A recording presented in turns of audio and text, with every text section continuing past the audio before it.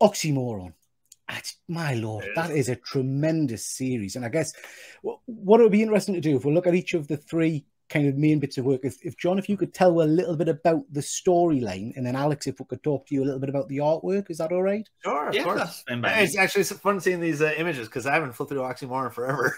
Yeah, it's like a trip down memory lane. Like, oh yeah, I mean, we're doing that whole time. I remember like I was big with that cross-hatching thing, and I mean, again, you know, I did pre-warn you that I was going to gush during this conversation. Oh yeah, I loved this book. I don't mind. I absolutely love this book to the point where I think, again, like I say, I am a stalker. I think I did contact John on Instagram because I needed more, and I can't find more Oxymoron. I don't think they did any more. Yeah, I think at one point there was talk about doing another anthology, but then it just never came to pass for whatever reason. Yeah. So, John, tell a little bit about Oxymoron. Oxymoron's kind of like a funny story in terms of how it all came together and how it developed. I kind of had like a not necessarily front row seat for, but like maybe like the back seat of like the car, you know, watching it all develop, you know. Obviously I've been with Comics Tribe. I've been working with Comics Tribe since the earliest days. Yeah. And back in like New York Comic Con 2011, the first show that Comics Tribe did, I was there with my book The Standard, which is one of like Comics Tribe's launch titles, and another one of their launch titles was The Red 10, which was this kind of like superhero murder mystery, a bit like Agatha Christie's, and then there were none. But with superheroes, like with each issue, someone would get picked off one by one, and people like this book did massively well. It was the first issue that was in the table that first year, and this was the big breakout book that everyone was gravitating towards and couldn't get enough of. And it was because of the cover character, and the cover character was Oxymoron, who's this kind of really distinct white suited, white masked, like Joker type, you know, villain. People really loved that character, so they're all picking up this book, not even realizing that he dies in the first issue. Like he's not even a major character; it's just a plot device to kind of like set the stage for like, you know, the heroes. So I remember like Tyler going, "Oh my god, what have I done? Like I've created this massive character, like, you know, and I've killed him off, like, you know, I know it's like I flushed all this money down the toilet." And so he started talking about how he wanted to expand on the lore of Oxymoron, like when he wanted to do more with them. Obviously, he was still writing the Red 10. It was a very big, ambitious series with 10 issues. So he kind of came to me and said, "How would you like to do a kind of prequel story, establishing like Oxymoron, like before like the superheroes were around, like, you know, how he came to be in this city." And like, and his pitch for it was like a Batman, like a Batman story. If like the Joker was like wreaking havoc without Batman around, essentially. Yeah.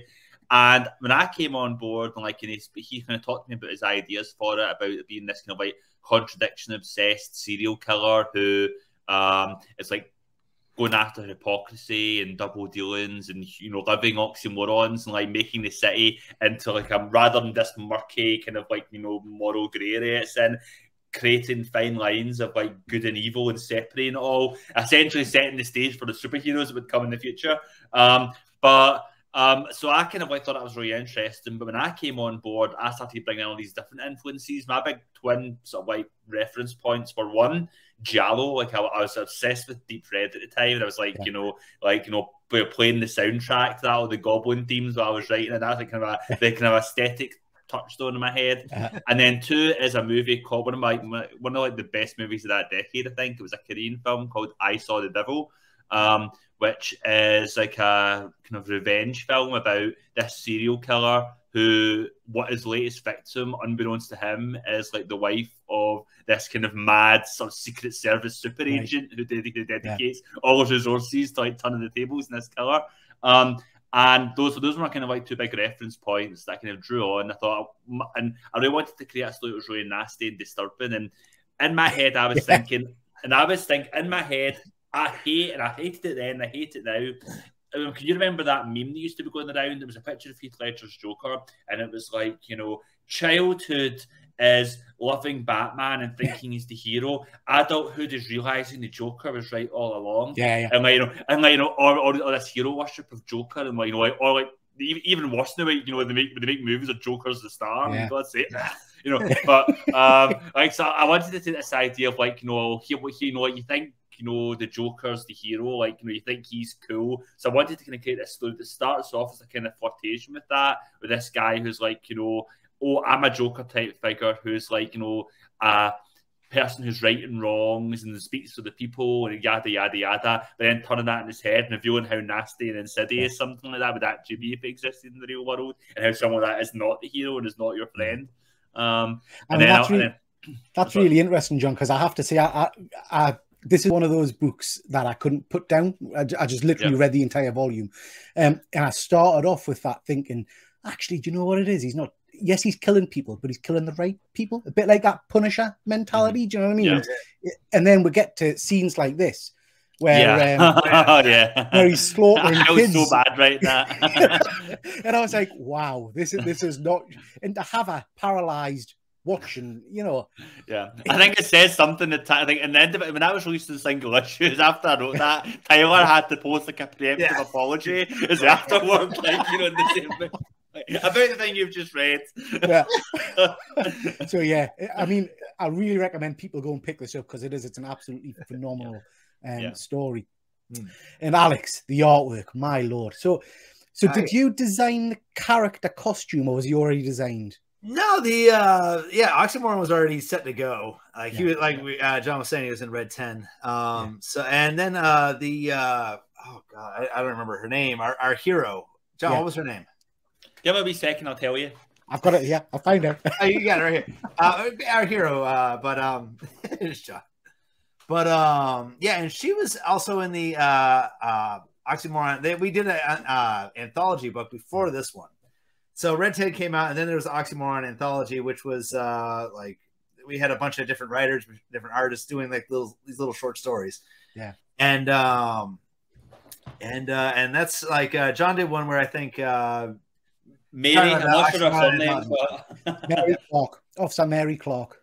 So she was already So she was already designed from the anthology, and John, do you remember who drew that one?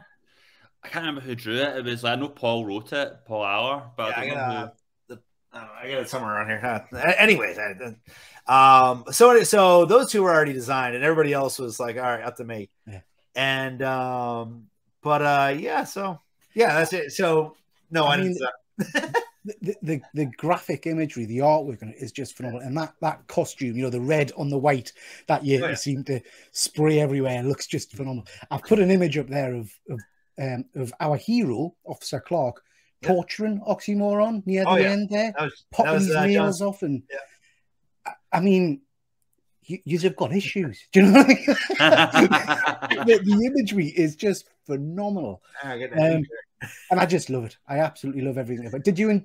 Is that the kind of work you enjoy doing, Alex? Is that the kind of, do you enjoy the storytelling? Well, I'm a big horror fan, so I love doing horror stories. I mean, they're a blast. They're so much fun. Yeah. Like, and John and I have said this before. Like, when we're doing this stuff, you know, it's like, you can almost do anything to these guys, and and this goes back to my started animation, where like the first thing basically anybody that does an animation is draw somebody's head explode.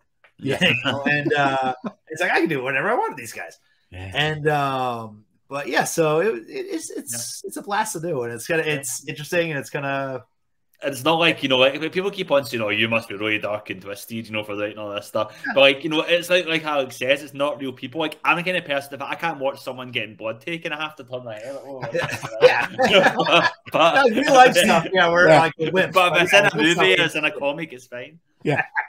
I'm flicking the pages here because there's some, I mean, again, this is another one for people to pick up. There's some tremendous scenes, but there's a couple of panels that you've done where there's a guy strapped to a wrecking ball. I think he's the chief of police.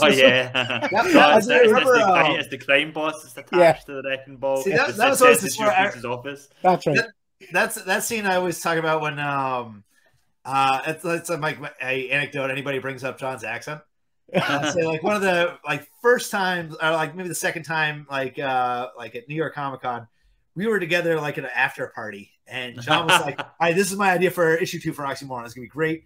All I heard was movie theater, and strapped to a wrecking ball. That's I was like, yeah, great, right, whatever you say.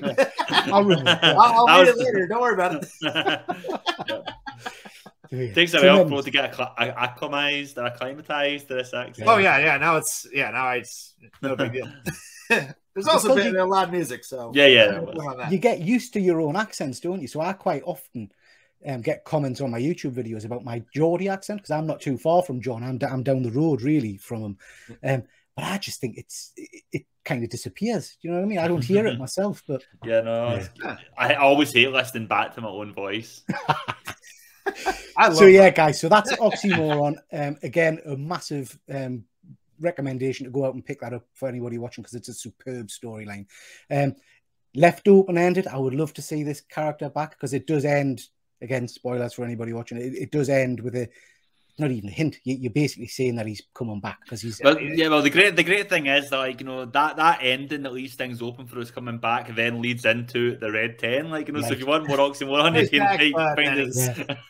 I haven't picked that one up. I'll have to have a look. Funny thing is, right? At one point, I remember sitting and we were both at Chicago at the time at C2E2.